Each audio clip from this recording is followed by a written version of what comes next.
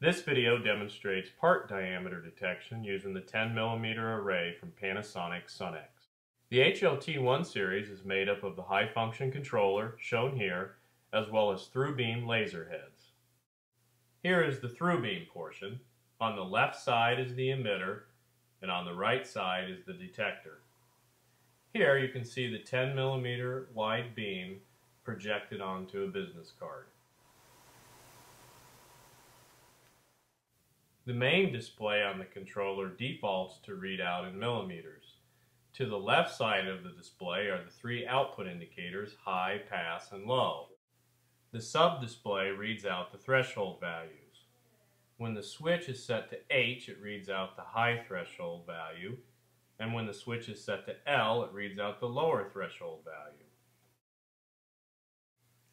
To get into the menu mode, slide the switch from Run over to Function, FUN.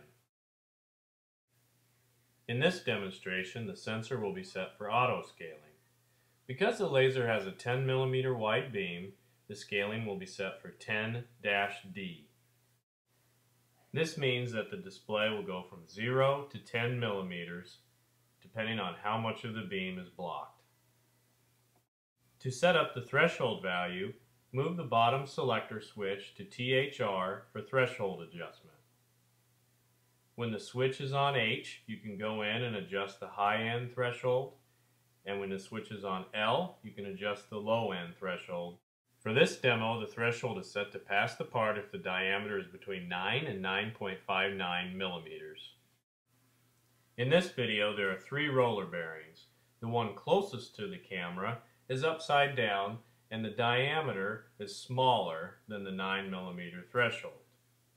The one in the middle is right side up and passes because it is between 9 and 9.59 millimeters. The third bearing, furthest from the camera, is also right side up, but it is too large of diameter and fails the inspection.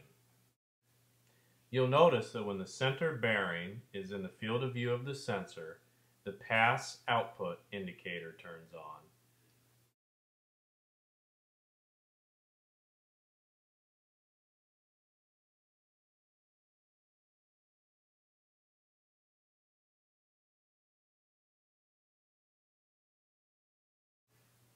For more information on the HL-T1 laser and